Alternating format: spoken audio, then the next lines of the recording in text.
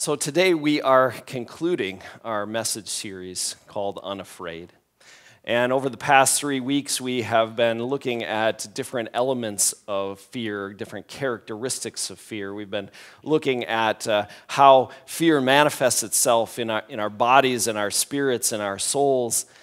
And last week, we focused on this story from the book of Numbers, the story where the Israelites are on the edge of the promised land and they are about to enter, but Moses sends in 12 spies to go into the land to check it out, and 10 of those spies come back and start telling the people all the things that they should be afraid of. They start telling them that the cities are fortified and no one's going to be able to come up against them. They say that the people seem like giants, and to them, the Israelites must seem like grasshoppers.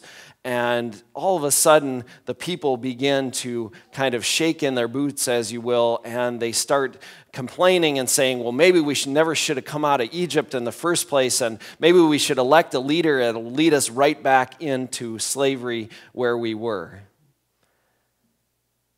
And this giant that wasn't even there until the spies came back, all of a sudden this giant fear is out there. And we talked about what it takes to begin to bring those giants back down to size so that we can really look at what we fear right in the face. Well, behavioral scientists have identified and named this sort of tactic as being what they call exposure therapy. That often the way that we behave is that when we are anxious about something or when we are fearing something, we want to try and avoid it, right? We just want to maybe shove it under the rug, pretend it's not there, look the other way. But exposure therapy says, no, in order to really tackle these giants, to tackle these anxieties and fears and worries, is that we need to face them. We need to actually stare them right in the eye. And exposure therapy breaks this cycle by calling us to clearly identify the source of our fear and anxiety, and then to slowly face our fears by exposing ourselves to them. At first, in very small steps, then gradually increasing the experience of exposure.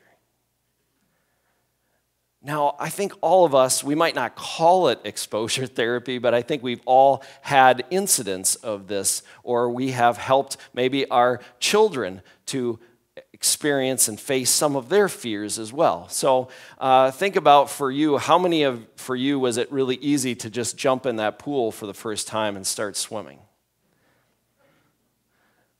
My wife, excellent. I know it was, I now can say, I ended up on the high school swim team and swam competitively for a while, but the first few times that I was at that pool and thinking about jumping in, there was a lot of fear, a lot of anxiety about that. And thankfully, I had a neighbor who was a wonderful teacher, and she let us come and walk in on the shallow end of her pool for a long time, and then gradually say, well, Ryan, why don't you put your face in the water, Why don't you use your arms here? Why don't you tilt your head a little bit to the side? And all of a sudden, it's like, well, why don't you jump off the side or the diving board? And before you knew it, I'm swimming without any fear. Or how about riding a bicycle? A lot of us, if you had training wheels, maybe that was kind of that first gradual step to get on the bike and get comfortable with it. Or maybe you had mom or dad or somebody behind you that was sort of holding on to the bike for you as you pedaled and getting used to that feel and that balance.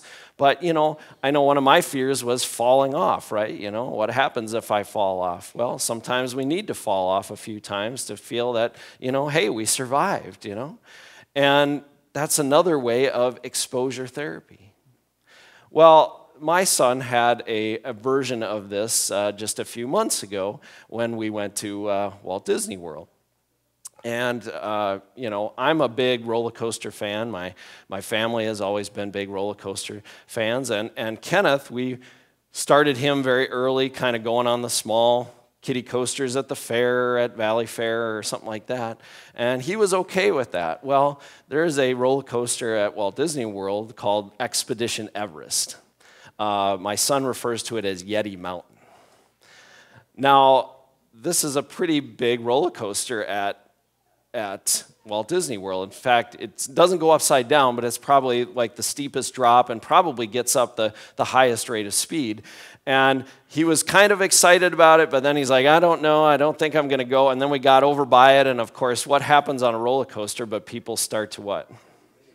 Yeah, so here, people coming down this big steep slope as it angles around and goes into this mountain, and you just hear people going, ah! And you can just see his face kind of tense up like I don't think I want to do this. And so then the process begins of talking to him about it. Well, now you've ridden this other roller coaster, and that wasn't so bad, right? And and remember, they didn't design it for anybody to fall out. They don't want anybody to be injured, and it's going to be safe. And well, we went through all these things, and of course, what works but actual bribery? His cousin came and said, well, if you go on the ride, you'll get this stuffed Yeti. I'll buy you this stuffed Yeti. Well, that got him to say, okay, I'll face my fear. I'll give it a try. And he did it. Now, I think there was still some concern as he and he said he closed his eyes in a lot of parts of it. But you know what? Ever since then, now we've been talking about, well, you rode Yeti Mountain, right? This is going to seem like nothing to you, right? It was a facing of a fear type of thing, and he did it.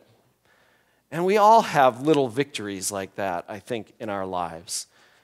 And I think we have to celebrate those victories.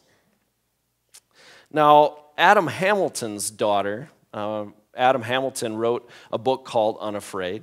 Well, he has a college-age daughter now, and he found out when she came home for break one time that she had joined the skydiving club. And he said, I can't believe you joined the skydiving club. What are you thinking? And he said, I was really reacting out of my own fear.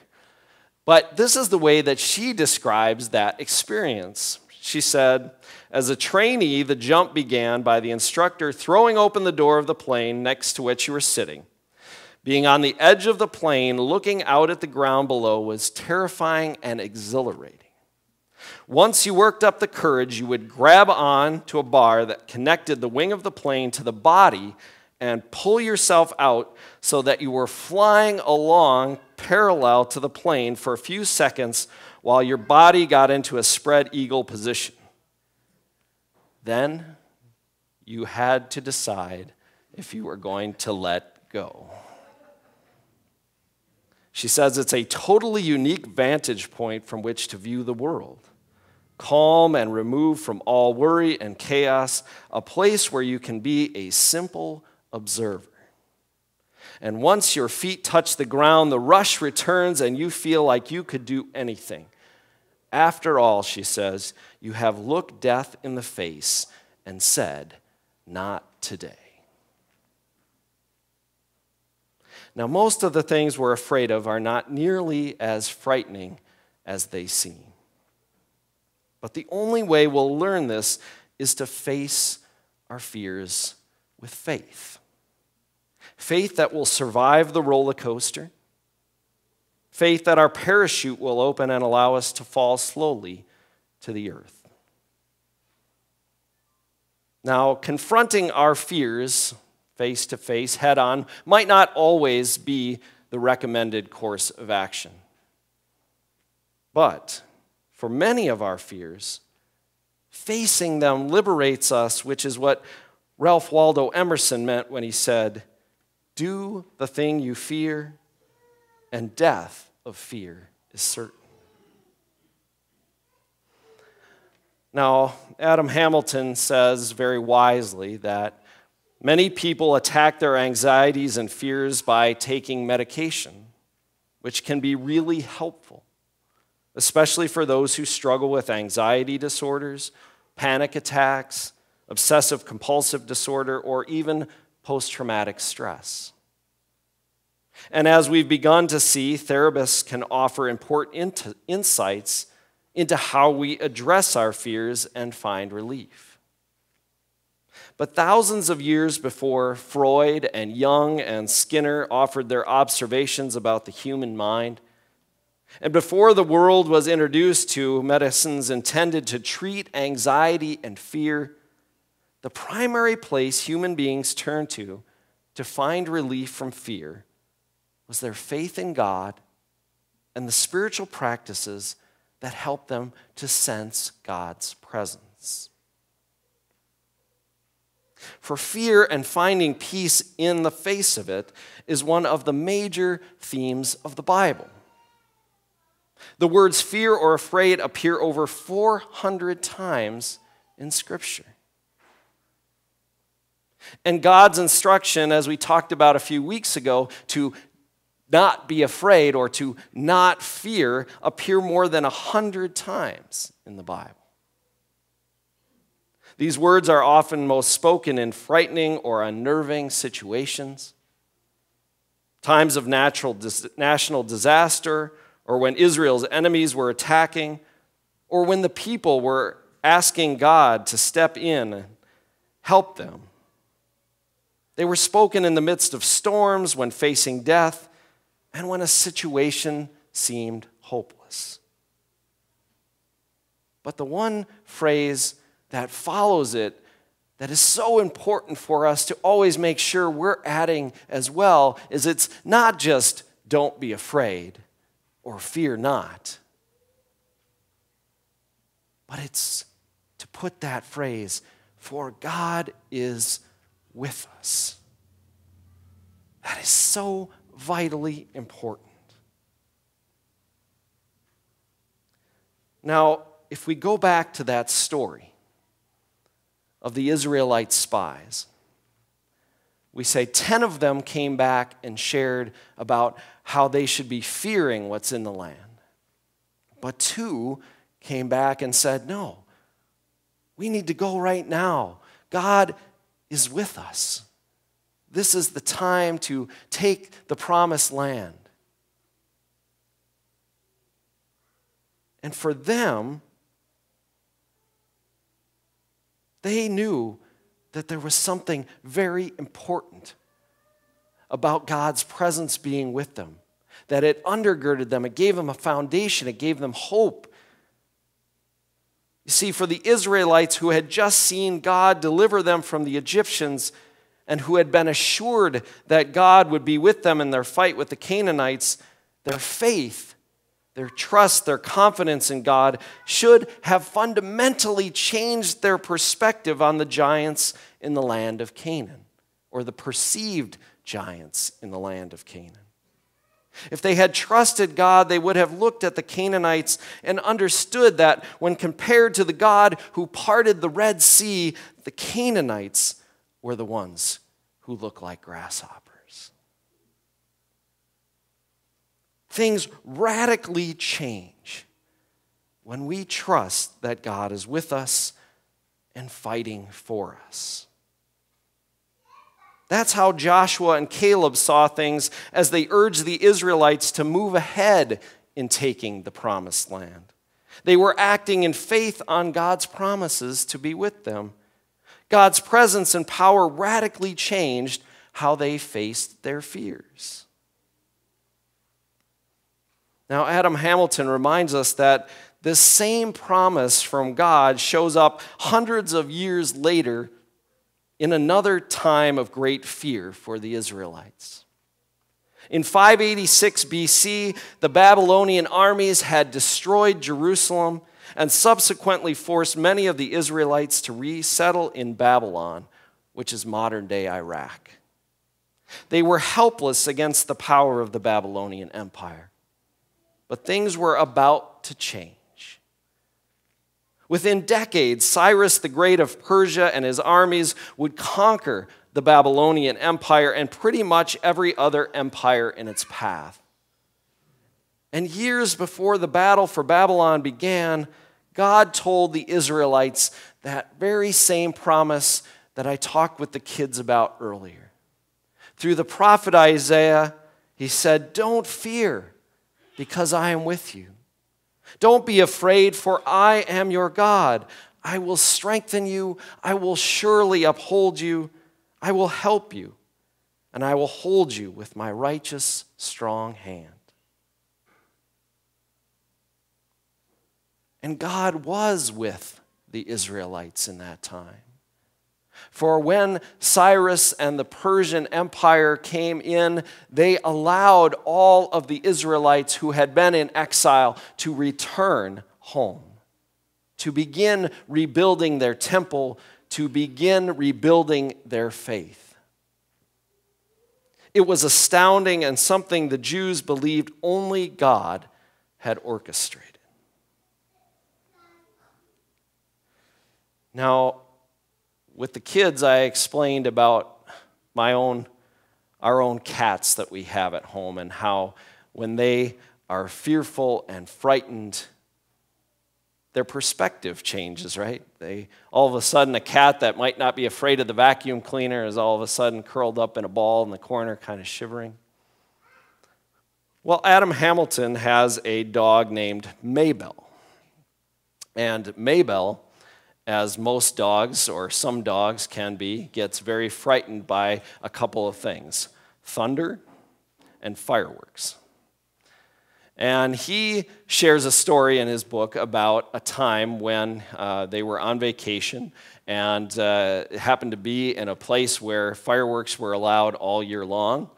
And they were around the lake, and all of a sudden, as a nightly ritual, the fireworks almost start going off. And not just small fireworks, but these big booming fireworks. And so he said it was almost a nightly ritual for their dog Mabel to go running under the bed and starting to shiver in fear. And so they started to think, well, how can we help her through this? And did you know that there is such a thing called a thunder shirt?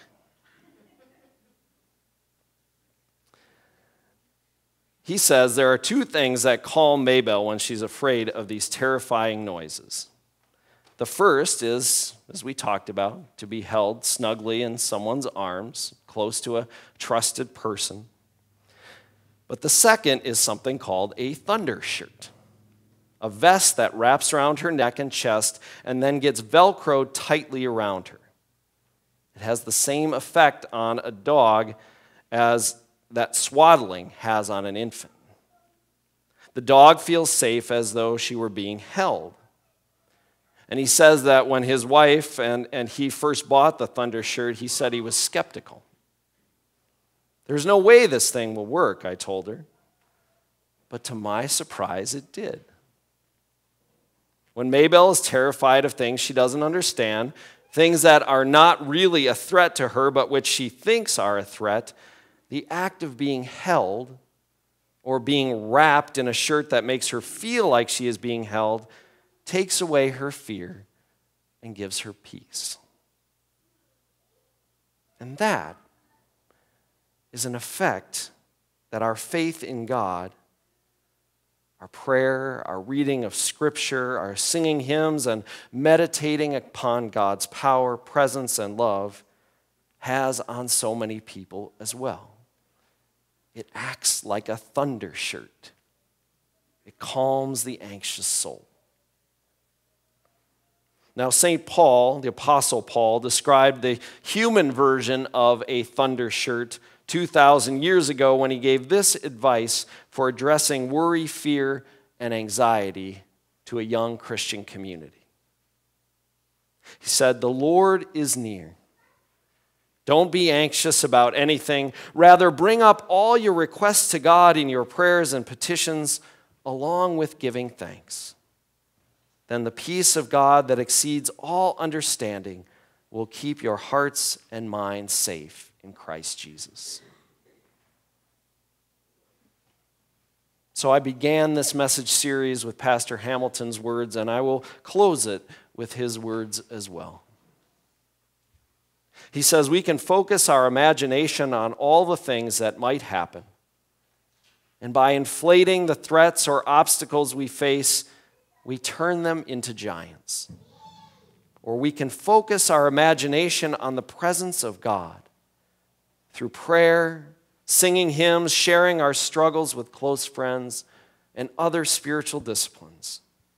And trust that we will sense his love and mercy holding us near. And when we imagine God's presence and power, we find we can begin to live with courage and hope.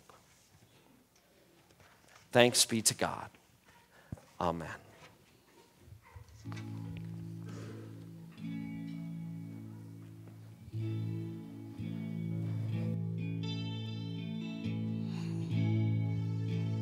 Even though I walk through the valley of the shadow of death, your perfect love is casting out fear.